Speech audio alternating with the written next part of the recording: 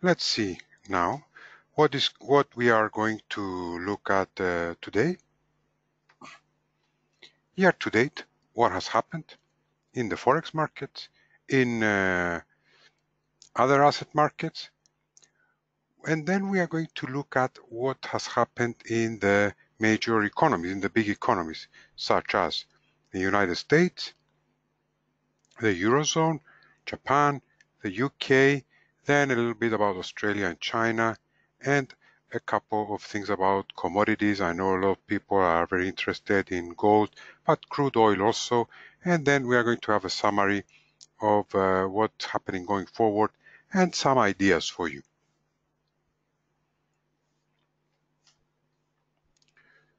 So far, what has happened? Well, we have a strong US dollar. The dollar has been strong across the board. Its strength has been matched only by the yen, despite some recent falls by the yen in recent weeks. So this is a more than 3% gain for the dollar index. More than 3% gain. The dollar index is a basket of 6 major currencies. The euro is very heavily weighted into the dollar index. And basically, the dollar has gone up against this basket, but against each and every one of these currencies as well. The commodity currencies, which are the Canadian dollar, the Australian dollar, and the New Zealand dollar, the loonie, the Aussie, and the Kiwi, have taken the biggest hit. They are down roughly around 5% since the beginning of the year against the dollar. The pound was a little worse than the euro, so maybe the pound is being affected by Brexit fears, but they didn't cause as much relative damage, because if Brexit fears were so intense, the pound would also be down a lot against the euro, and it wasn't. So you can see here the dollar has gone up against the Canadian dollar, the Aussie has fallen, the Kiwi has also fallen. The yen, generally you see the yen crosses, except for dollar yen, they are negative, so the yen has done also relatively well. So, and the dollar index you see is going up 3.3%. And the Swiss franc, dollar Swissy actually, Swiss franc also a bit down on the year.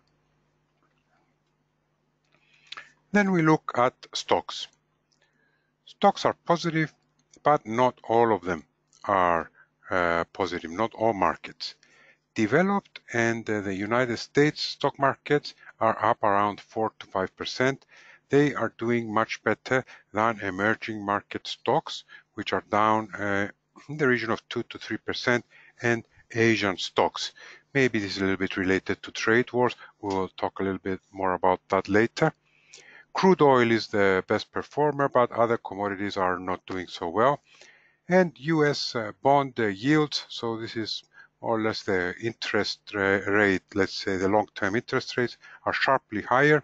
The 10-year US long-term interest rate is up about 0.4% or 40 basis points.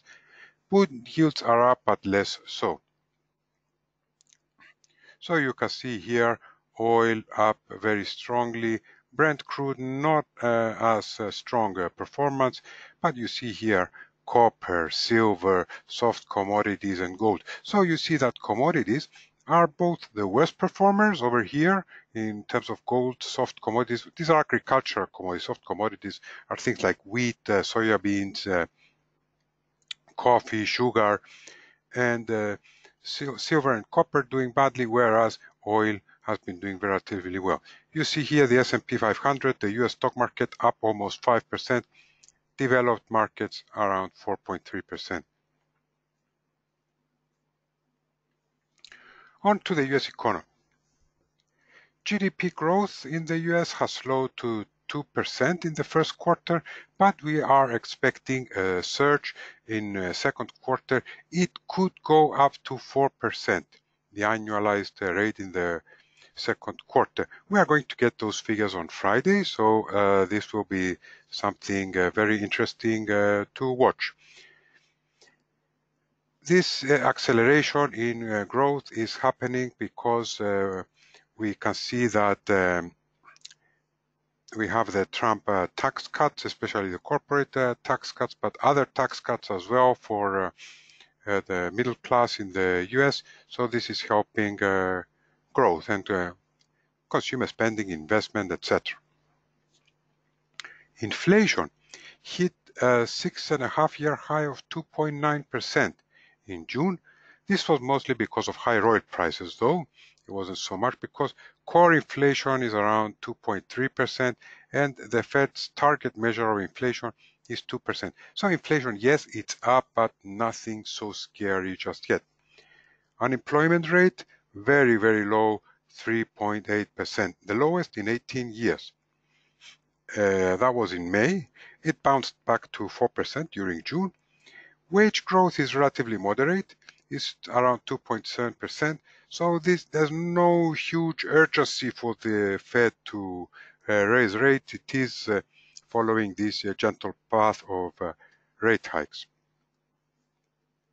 And we'll see whether higher oil prices as well as trade tensions are going to limit the positive impact of Trump's fiscal stimulus. I would add to that list, of course, higher interest rates, because interest rates have been going up in the United States.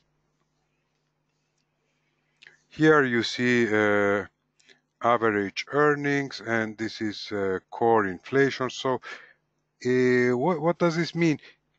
It means that workers in the United States are enjoying some wage gains over and above core inflation. And that core inflation is not so high right now. Neither is wage growth, by the way. And you see here unemployment and the non-farm payrolls in blue. These are the business confidence numbers. The green one is for non-manufacturers or services, and the blue one is for manufacturers, and you see that they are doing relatively well. They have been climbing since 2016, and they are near their recent highs, the highs of the last 6 years at least. Now, of course, politics is a very important factor when we are talking about the United States. Why? Because we have the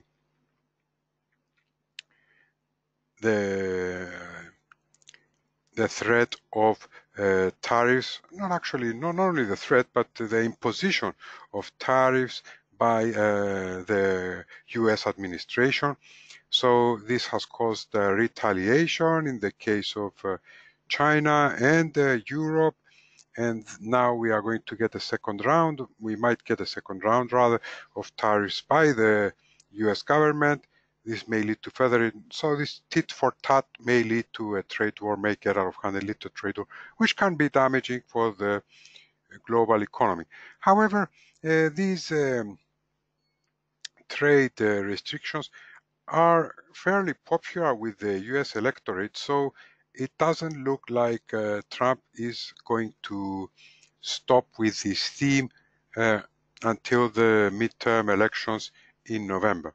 So since it is popular politically, he may try to extend it, but at the same time, he has to be careful not to cause too serious a stock market decline by ratcheting up these measures very quickly and causing investor confidence to fall. So it will be interesting to watch that.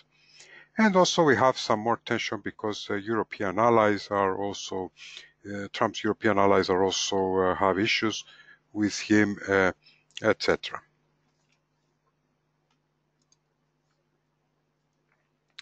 The Fed.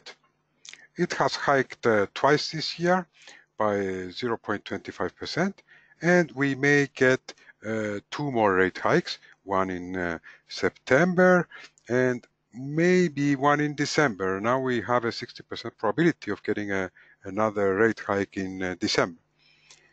Now, within the FOMC, it's not so clear-cut whether we're going to get 4 rate hikes, because some members are predicting 2 more, so that would make 2 until now plus 2, 4.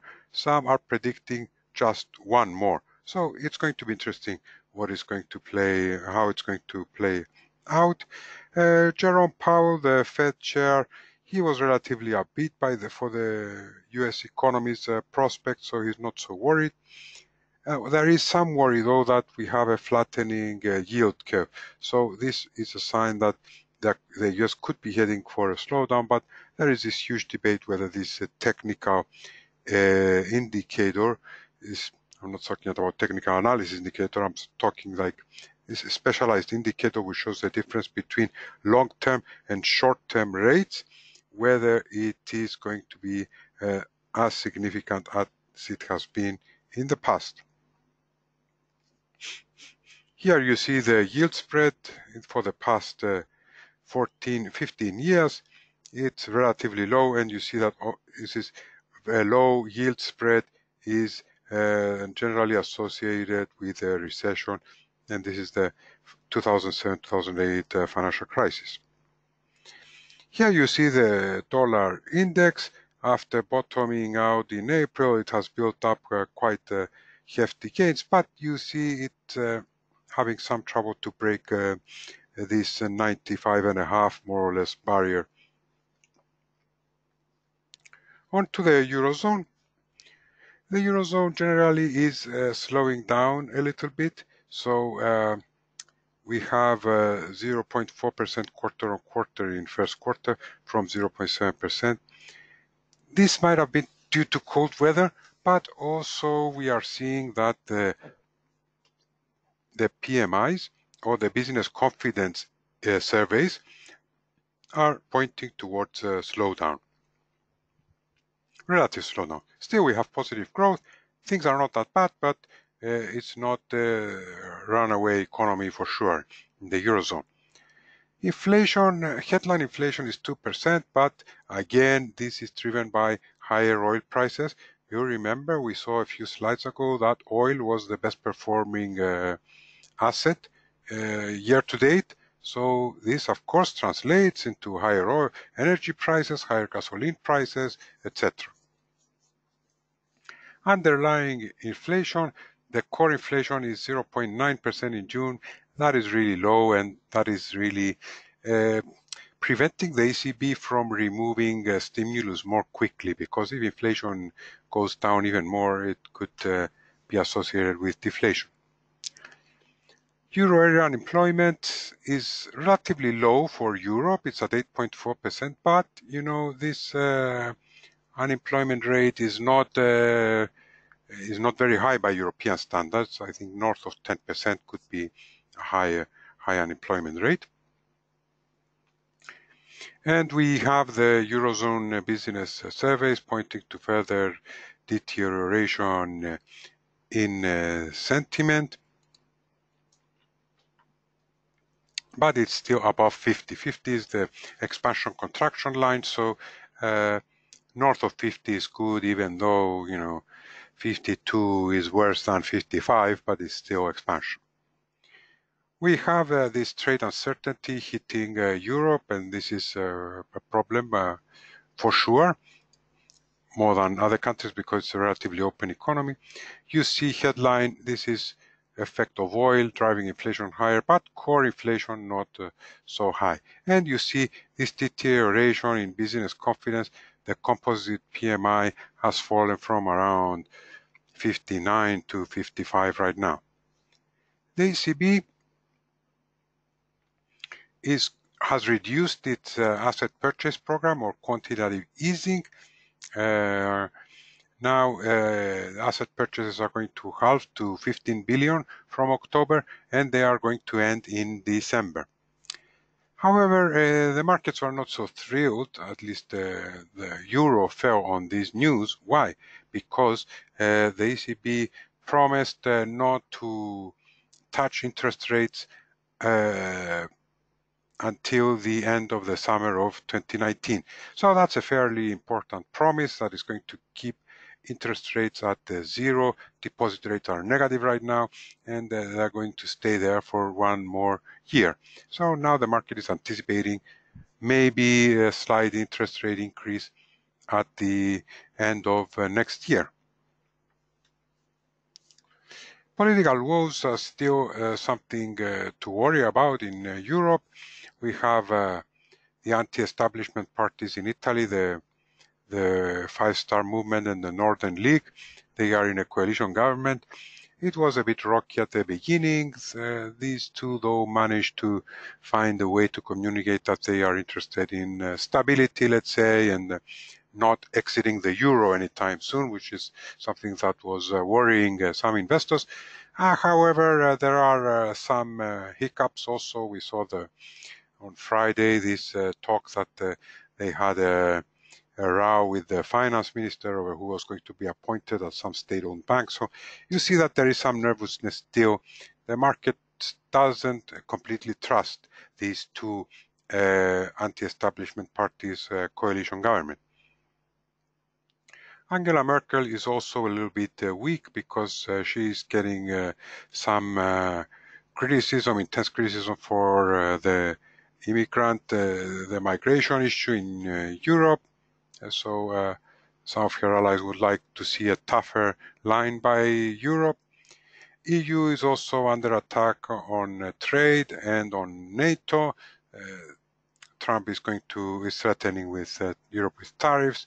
He also wants European nations to raise their defense spending. So politically not the best situation for.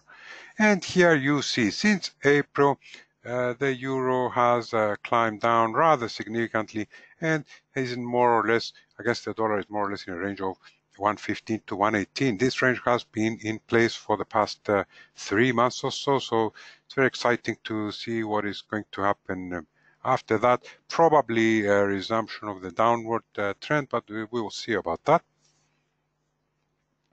Next we go to Japan. Japan had a nasty first quarter when the economy contracted by 0.6%. We should get positive growth in second quarter, although we could also, it's not impossible, we get some negative growth. Inflation in Japan is low, it's around 1% core CPI, core inflation. So it really doesn't leave much space for the Bank of Japan to normalize policy, although there were some rumors today that they are thinking of making some adjustments to their monetary policy and asset purchases. So we'll see. The next Bank of Japan meeting is next Monday and Tuesday in a week's time. Unemployment rate very low, but growth, wage growth at 1.3%. It's nothing to write back home about. Still positive, I mean better than inflation, but this is not really wage growth that can boost consumer spending significantly. Now the weaker yen is helping for sure, but Japan is a very open to trade. It's a net exporter, so trade tensions could create problems there. So here you see positive export growth, you see the slowdown in GDP, you see consumer spending has been suffering in 2018, not very good, and inflation around below 1%.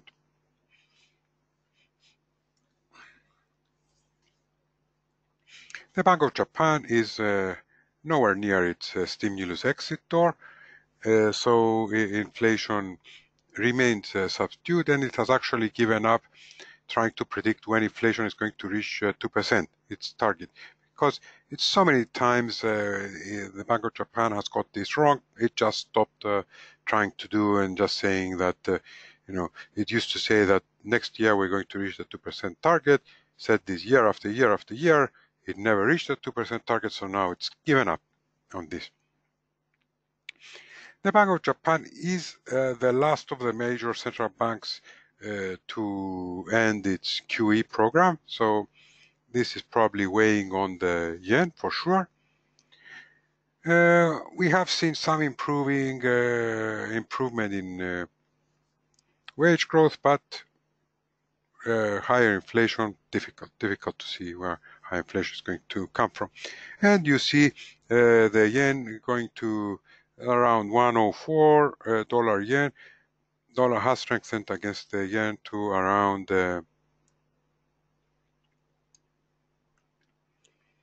113, 113.4, if I'm not mistaken, something like that.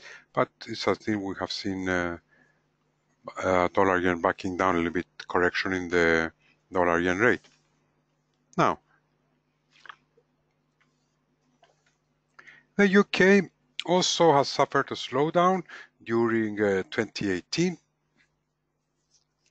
We have two drivers of this slowdown: weaker consumer spending because of income squeeze. Basically, what is happening there is that inflation is relatively high, and this is eating up all the wage increases of UK households. So UK households not feeling very very rich with the money that they are receiving, they are getting paid. And also we have lower business spending, we have Brexit uncertainty, this is hitting investment a little bit. Second quarter real incomes have started to rise again as inflation has backed down. This is helping households. Despite the slower growth, UK labour market is strong. Unemployment is at a four-decade low of 4.2%, but wage growth still relatively low at 2.5%. Okay, it's high relative to other countries, but when you see that inflation is around 2.4%, doesn't leave much scope for real, i.e. inflation-adjusted wage growth. We are expecting second quarter better fate for the UK economy, and we are wondering whether the Bank of England is going to raise interest rates in August, in around 10 days time, if I'm not mistaken. Now, you see the blue line and the yellow and the orange line, inflation and wage earnings. One is tracking the other very closely. And retail sales, you see the post-Brexit, they were very high, but then we are starting to see this drop-off. And you can see market services and manufacturing doing relatively well. It's not bad what is happening here. Now, key for the UK is what is happening with Brexit. Not much progress to report on Brexit talks since spring. The Northern Irish border has not been resolved. There are divisions and tensions within Prime Minister May's party about this. May is pushing for a softer Brexit. It wants some kind of customs arrangement with the EU. However, we don't see the UK's massive services sector being part of the single market, so this could be a big hit to the UK economy. This proposal by May led to the resignation of the Brexit Secretary David Davis and Foreign Secretary Boris Johnson, so one wonders when these fairly senior figures may turn against May and try to unseat her, so there is speculation of that, although for now her government is continuing, has avoided to suffer any major defeats, partly because of backing from the opposition, though some opposition MPs that chose to back the government who were in favor of Brexit. The EU has sort of kept quiet, not really said a lot concerning the UK's latest proposal, and this idea about a no-deal Brexit is a fairly serious scenario to consider.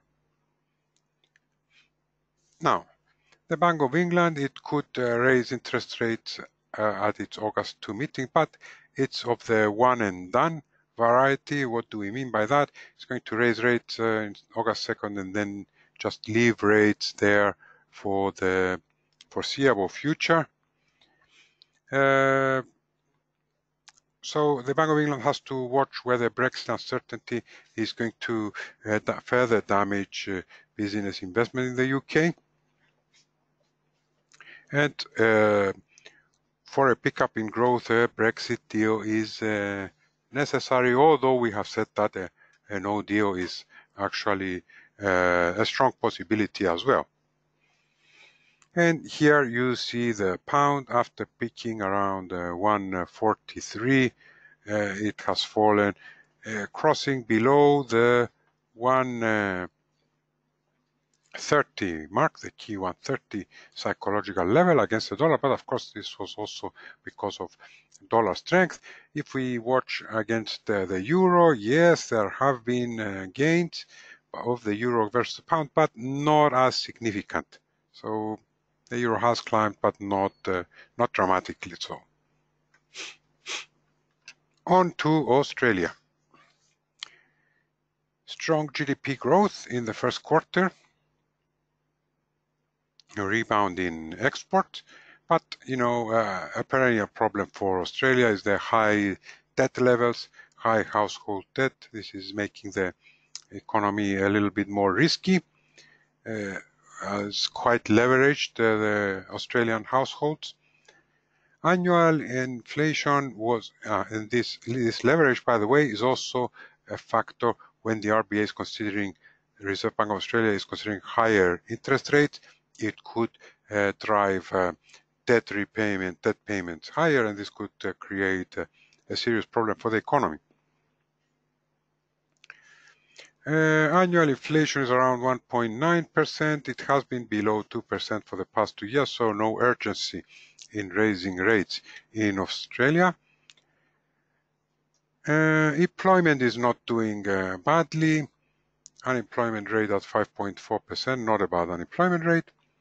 And Australian dollar has been on a downtrend for much of the year. We saw at the beginning of the presentation that it's one of the worst performers against the US dollar. Why is that? We have somewhat slower growth in China and rising trade tensions between the US and China, and China is Australia's biggest export partner. And of course, the Aussie is sensitive to risk. The RBA is not planning on raising rates anytime soon. It has, in fact, kept rates at a record low of 1.5% since August 2016. So it's going to be 2 years since we are stuck at this low rate, and we really don't expect any rate hike. So the Aussie not really getting a lot of boost from monetary policy, because the Reserve Bank is worried about what's going to happen to the economy. They're worried about a potential trade war. This could hit Chinese growth. Chinese growth falls. Demand for Australian exports is going to drop quite a lot. So I think it's safe to say that no move is expected from the RBA, and we expect low rates to stay beyond until November 2019. So that's more than a year ago. So this is what the market is expecting. You see the Australian economy not doing that badly, but some uncertainty and worries about the trade war. And you can see the Aussie falling from the 80 cents level to now around 70, 73, 74 mark. On to China. Chinese currency not as well traded, but it's the second largest economy in the world. Economic growth slowed to 6.7% in the second quarter. The government is trying to deleverage the economy to get rid of some of the excess debt, that is, especially limit shadow banking practices, so lending which is outside the official channels. There is also a fight against pollution in China, which has been a big problem. But we may get more sustainable and higher quality growth there. Inflation is not so big a problem. It's under 2%, but producer prices are a little bit higher. I think maybe oil also having something to do with that. Now, the People's Bank of China, there is a speculation whether it wants to weaken the yuan or the country's currency, because it has not been raising rates in tandem with the Fed. Now, this is it's difficult to draw any conclusions so far, because the dollar has been getting stronger against almost every currency, so it's going to get stronger against the Chinese yuan as well. On the other hand, a weaker yuan could be one, let's say, quote-unquote, weapon that the Chinese have, as long as they don't overdo it, because if there is a dramatic fall in confidence in the yuan, that could be a huge problem. So something to watch, and the yuan has plunged to 1-year lows, and this has hurt confidence in Chinese stocks as well. Now, the biggest threat to China's economy is a potential trade war with the US, because China runs a trade surplus, and the Trump administration wants China to come up with a plan to reduce it. Whether that's possible or not, it's a big debate, and how that would be possible, because if China is more efficient at making some things rather than the United States and is making them cheaper, I don't see how if it's going to be easy for the US to substitute what China is making with domestic goods, or even to increase its exports. But anyway, that's a different story. So we have these trade tariffs against China retaliating, and of course the US is importing a lot more goods from China, so they have a lot more goods on which to put tariffs on. Maybe, though, the Chinese have other ways to fight this war. It doesn't have to be only with goods. It can be with market access. It can be with the yuan, we said. So it could get very messy, and this is a risk for the global economy and the global markets as a whole. The Chinese stock market has taken a big hit. It's down about 15%. Year to date, it's one of the worst performing stock markets, on worries about what's going to happen with this trade dispute between China and the US. And still we have this deleveraging theme in China. Now, manufacturing PMI is not so bad in China so far. It's been holding the blue line. And the GDP, yes, it has slowed down, but really, I mean, 7 to 8% growth was not really sustainable anyway. So, and you see the yuan now, it's around 6.8. So $1 buying 6.8 Chinese yuan. And this we could see going up to 7. There is some speculation about that. So it will be interesting to watch. On to commodities. Now, we have crude oil. They hit fresh 3.5 years highs in second quarter. WTI was above 75, and Brent surpassed $80 a barrel. Now, since then, WTI has dropped back to around 67, 68 today. So what's the story behind that? Well, it seems that we had a series of supply disruptions and outages. We had Libya Libyan production going down. We had Venezuela production, worries about that also falling. We have worries that Iran is not going to be able to export its oil after the US has imposed quite a lot of sanctions. It's going to reimpose sanctions on it, and it's trying to stop countries from buying Iranian oil. So all these worries have combined to push the price up. Now, of course, there has been a deal between the OPEC and non-OPEC countries, chief among are Saudi Arabia and Russia, to increase supply. However, it seems that there is not that much spare supply in the market for now.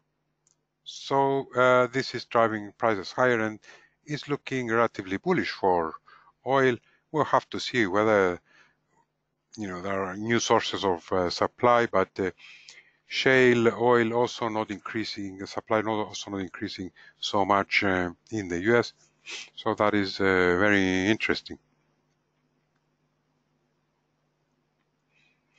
You see that analysts are confident that okay, maybe they will drift a little bit lower, but they will stay at high levels according to the Reuters poll.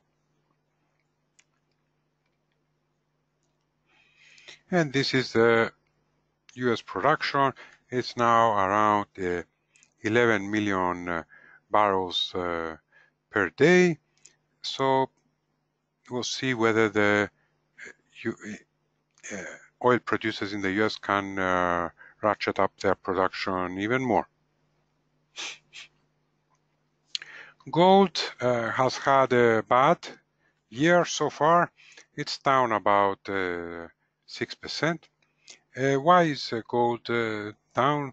Given so much uncertainty is a valid question, but we have had easing geopolitical tensions in the Middle East and in the Korean Peninsula, and at the same time rising US interest rates and higher treasury yields, so long-term rates, are hitting demand for gold because gold does not yield any interest. So the opportunity cost for holding gold goes up as interest rates go up as well. Now, if this trend persists, and we also have a stronger US dollar, and a stronger US dollar, gold is denominated in dollars, so it pushes the price down as dollar gets stronger. It could break below the psychologically important 1200 level. So we see, but for gold to rally, we really need a crisis, maybe like a global crisis, maybe a stock market crash, maybe serious uncertainty in the US or elsewhere. But given that these things are not happening, and the world is life goes on as normal, let's say, gold is not going to have a good time, given that the Fed is going to keep raising interest rates. So you see in 2018, gold tried a few times to break through 1350, failed that. Now it's all the way down, and it might test this low of 2017 between the 1200 level. So it's going to be an interesting ride for gold, although the trend is down. Now, summary. I hope I haven't it hasn't been tiring, but we are very near the end, so if you have patience for a few more minutes, please. What can we say, given everything that we have covered so far? The US dollar's fortunes, especially since April, have improved a lot. Why? Because the Fed keeps on tightening and the US is not being hit as badly from trade wars as other countries. For now, this is the... Now, why would you say this? I mean, isn't the Trump administration the one who is starting most of the trade wars? Yes, it is, but Europe is the share of exports in GDP for Europe is much higher. The share of exports for China is much higher. The share of exports for Japan is much higher. So the US is relatively closed economy. It doesn't trade, even though it's a huge economy, it doesn't trade so much with the rest of the world compared to other countries. So I'm not saying that, US trade is a small deal. No. But I'm saying relative to the size of the economy, it's not as important when we are comparing to the rest of the countries which have a they are much more integrated in terms of trade to the global economy. What happened to the euro? Well, the euro has lost its momentum. It had positive momentum at the beginning of the year. Why? We had a dovish ECB. It has promised not to hike rates for more than a year ahead. We have also had some economic slowdown. We have had some political troubles. We have some mistrust about the government in Italy, what is going to happen there. We have Angela Merkel, who is in effect the de facto leader of the Eurozone, is also having to fight just to stay alive and to survive. So we have some political troubles there. The yen is looking weaker in medium term, but we must not forget the safe haven quality of the yen. We must not forget how hard the yen rallies when there is turbulence in the global economy, when stocks are crashing. So if negative things happen, the yen could go much, much higher. But for now, given that the Bank of Japan is still going to go on with its huge money printing project and asset purchases, the yen is going to weaken. The pound, for sure, is very volatile. It has given up a lot of ground on Brexit worries. Its Brexit negotiations are not progressing very well. There is, on top of that, political instability in the United Kingdom because it's very difficult for the Conservative Party to formulate a common position. People who are in favor of Brexit, they don't want anything to do with the European Union after Britain departs, but the people who were against Brexit want ties that are close as possible. So it's very hard to find a compromise, and Prime Minister May has to walk a very fine line, and sometimes it's impossible to walk this line. Commodity currencies, Aussie, Loonie, Kiwi, they are taking a major hit. Trade war concerns, we said. If there is some grand accord about trade, these currencies could rally, but absent such an accord, which it's not on the cards, not something that we see. I'm just saying the conditions under which these currencies are going to bounce back. But absent these, trade fears dissipating, then they are going to be under pressure. Stocks are still doing well, especially developed, but we are seeing some worrying signs. Valuation is getting high. The number of stocks getting higher is also very low. What I mean by that, it's mainly the FANGs that are driving stocks higher. The FANGs are Facebook, Amazon, Netflix, Google. So these kinds of stocks are the ones that are really becoming they're like mega caps, they're really valuable companies, technology companies, but also with a very high multiple. And one has to wonder how much of that is value and how much of that is momentum trade. Bond yields or long-term interest rates are on an uptrend, and as soon as we see bond yields higher and higher and higher, this could cause something to break. Why do I say that? Well, before we had a bond that was yielding 1.5%, stocks were yielding, let's say, 2.5%. So it was a no-brainer. Let's buy bonds because let's buy stocks. Let's buy stocks. They are yielding 2.5%.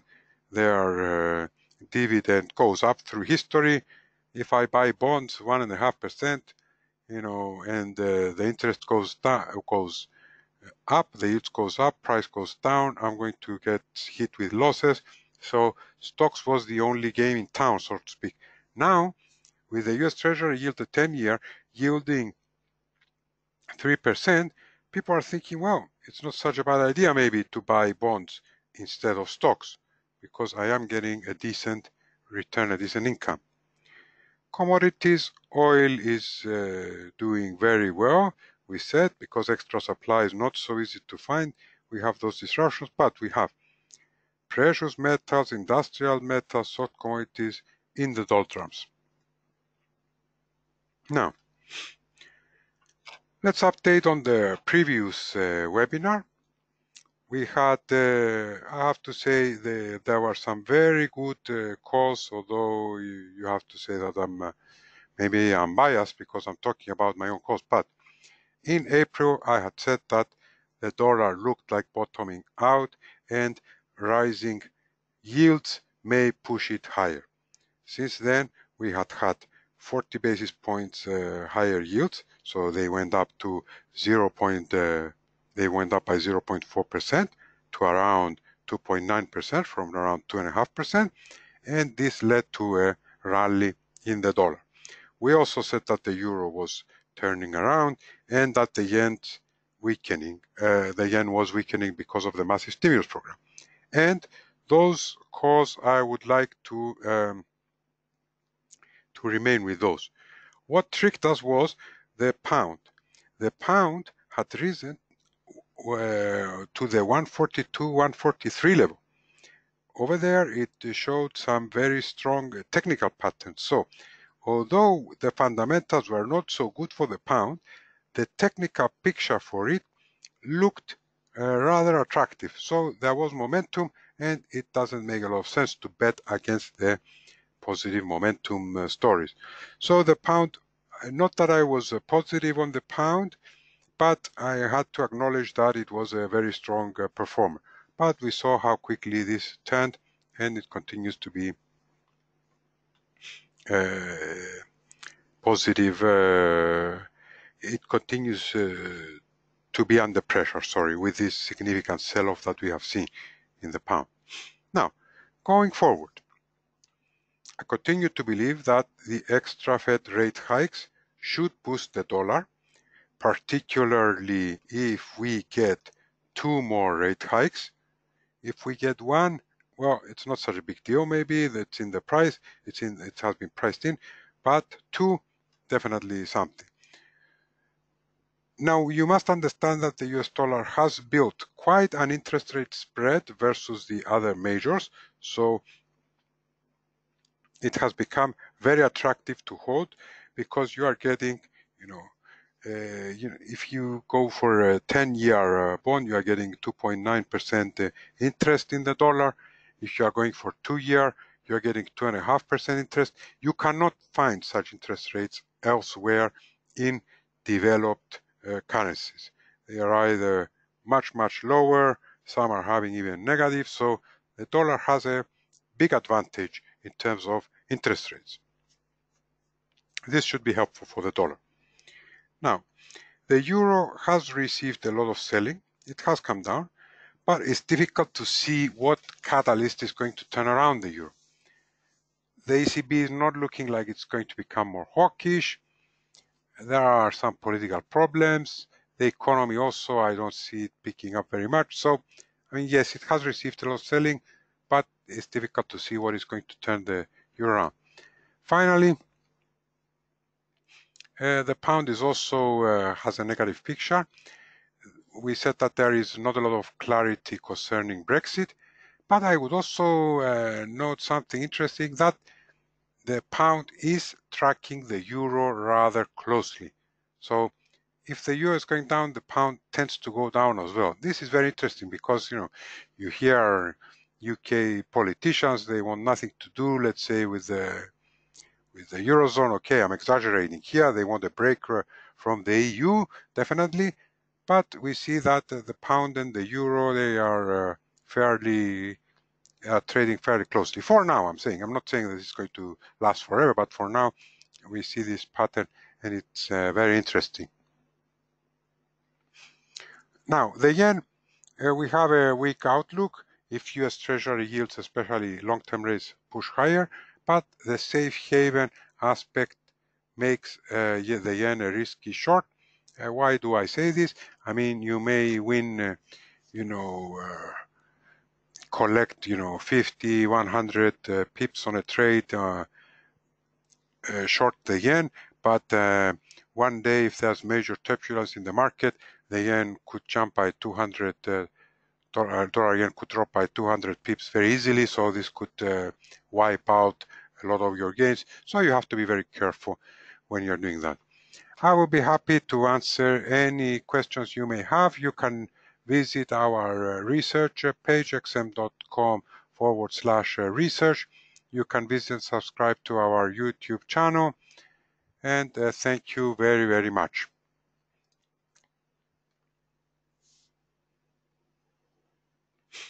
Now let's answer. The first question is that whether it is definite that the Bank of England is going to raise rates in the second half of the year. As we said, the market is giving a probability of around 70% of a 2nd of August increase. So we are expecting, I think that one more rate hike is going to happen from the Bank of England. However, I wouldn't be so sure that it's going to happen immediately now. And furthermore, I wouldn't be so sure that it could be positive for the pound. Why do I say that? Because if the Bank of England says, I am raising interest rates once more and I stop raising rates, then this could be even negative for the pound. Because what is really positive for currencies is a series, like an interest rate, a series of interest rate hikes. One interest rates, the market doesn't care so much. But if there is, a progression of rate hikes, like the Fed, it has been hiking rates again and again and again and again. So this is leading to substantial dollar strength. If a central bank raises once and says that's it, then not a lot of gains. Now,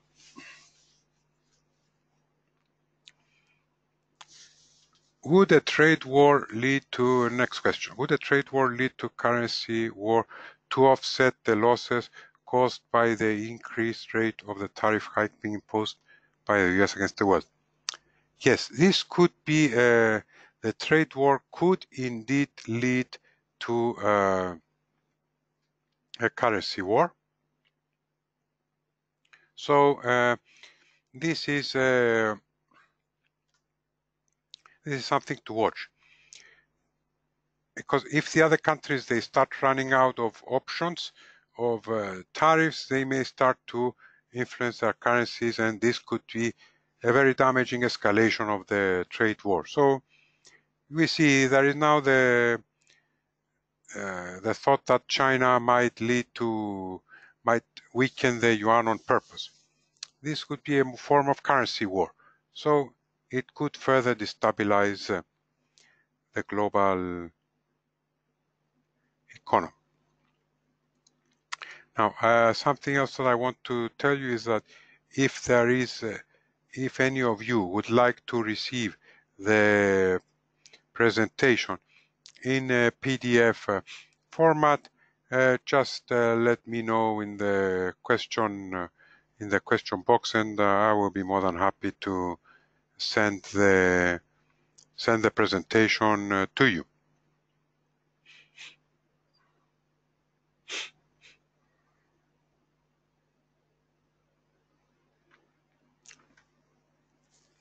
Another question is with respect to gold. When do we see gold bottoming out? It's very difficult to call a bottom for gold. I think that it could violate the 1200 mark, but okay, long term maybe it will look attractive, but right now the negative momentum, we should be very careful to call a bottom. One more question about the Canadian currency. The Canadian dollar is also under pressure, as we showed at the beginning of the presentation, but the issue for Canada is quite complex. We could get a rate hike, which is supportive of the loonie. We see oil going higher, which is also supportive of the loonie. On the other hand, we see the Canada having a lot of exposure to the trade war theme, and especially with its NAFTA ties to the US. So if there isn't a smooth resolution of this conflict, then it could be a big problem for Canada. Hence, we see a lot of volatility in the Canadian dollar, but as long as this trade war theme is quite vibrant, then we will see pressure on the Canadian dollar and maybe selling pressure as well. Now,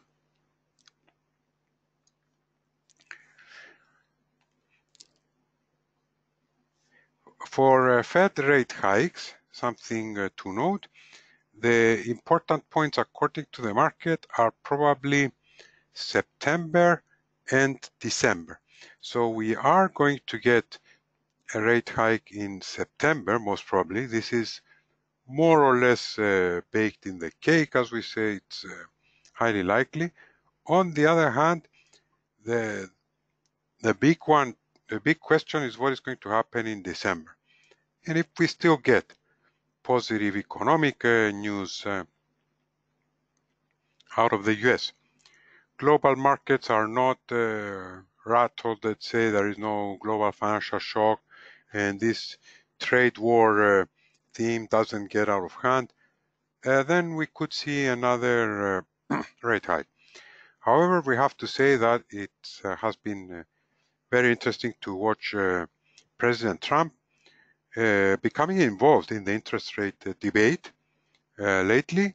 So this complicates matters that maybe the Fed is not going to be, it's not going to be as easy for the Fed to hike rates as it would have been without any political interference. I'm not saying that Fed is no longer independent, but